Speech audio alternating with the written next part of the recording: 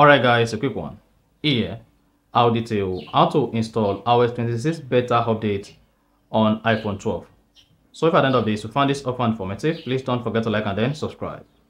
Now the first thing you want to do is go ahead and open your iPhone settings.